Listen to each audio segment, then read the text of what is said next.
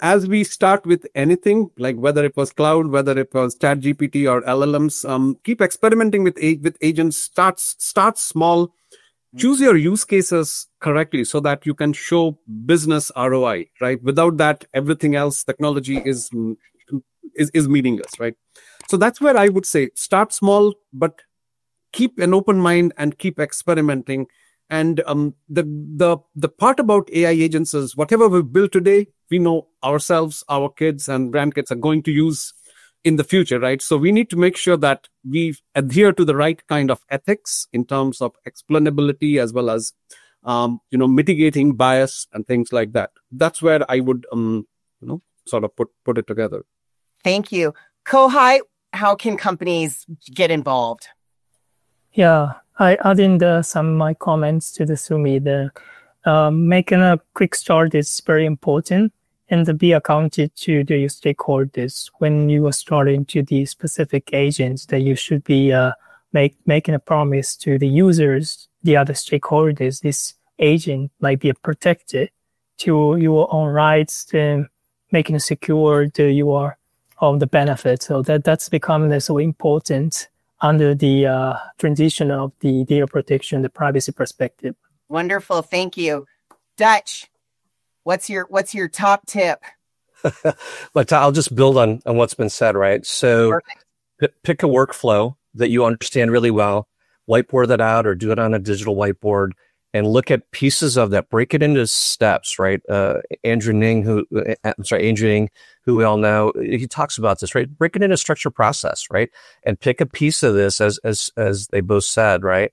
That you understand really well, and do something that's low risk, that you understand, and that you can get a quick return, because you're going to make mistakes because you don't really know what you're doing. So pick something that's not high risk, that's not a huge impact, and get to know it, right? Make quick iterations, do that minimally viable approach, right? That we do in cloud and other engineering environments. So start small, use a structured process, build from there.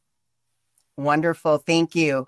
Noelle, your final thoughts. I mean, the AI Leadership Institute, you have to be leading this charge.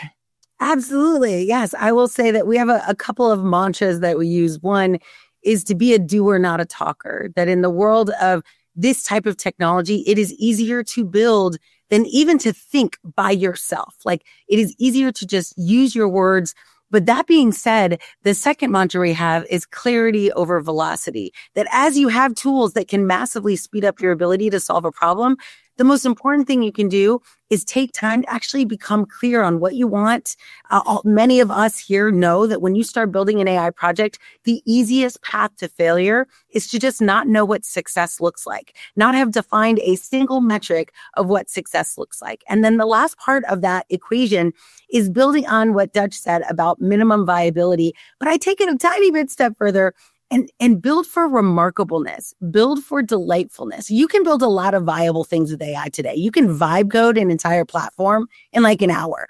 So build for delightfulness of your user, of your stakeholder. How would you get them to have a reaction like, that is amazing, that's awesome, how do we do more of that? We control, as the builders, we control that ability to delight our users as well as solve their problems. So why not take that approach? Wonderful, thank you. Raj, quick hit.